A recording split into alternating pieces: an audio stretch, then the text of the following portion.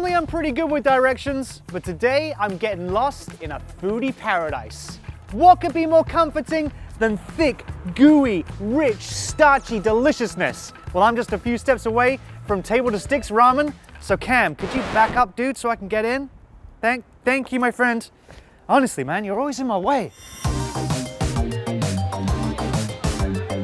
What makes ramen the perfect comfort food? I come from Thailand. Okay. So when we grow up, we eat ramen.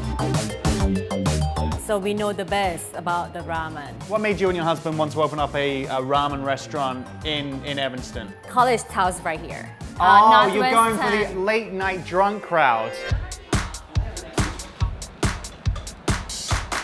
Why do you think students and ramen go so well together? It's like a classic combination. The ramen that comes in the cup shouldn't be called ramen. And this is just amped up. You get a lot of different foods in one bowl.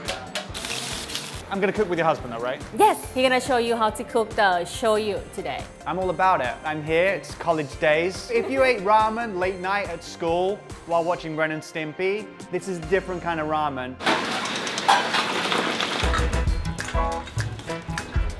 All right, so you're the master here in the ramen world. Yes.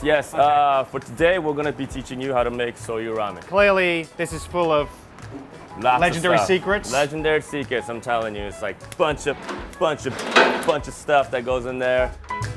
The noodle that we got over here is shipped from Japan. We need to drop that in there. Anyone in particular? Anyone. I'm getting there, all right? Don't rush me.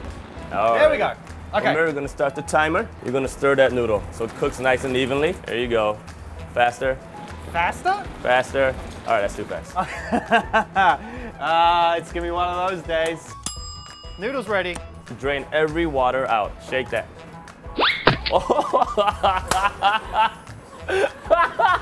Did you get that? Did you get that? Sometimes I amaze even myself with my own stupidity. Nice and easy this time. Ladies and gentlemen, look right here. You did not watch me screw up ramen noodles. You were dreaming. It never happened. Now wake up and look at this taste of paradise I baked. I like it when you're out of the kitchen. He's no longer a teacher. Now we're back to just being cool students. Our friend John on Facebook said that we needed to get down here because this is a foodie paradise. All right, thank you. John, this is where it's at, my friend. You're right. Pure paradise. We got a little bit of everything, but most importantly, we've got our ramen. The flavors from that chicken broth are intense. I mean, these bowls are packed. Yeah, we are in the middle of a college town, and these college kids are hungry. Why are you Chicago's best? I have one of the best crews that work with me, and it shows in the food. You can tell the blood, sweat, and tears and dedication has gone into putting this together. It is a true comfort classic. And this food paradise here, John, me and my boy Kenny, we're gonna get at it just for you, to ramen, to college kids.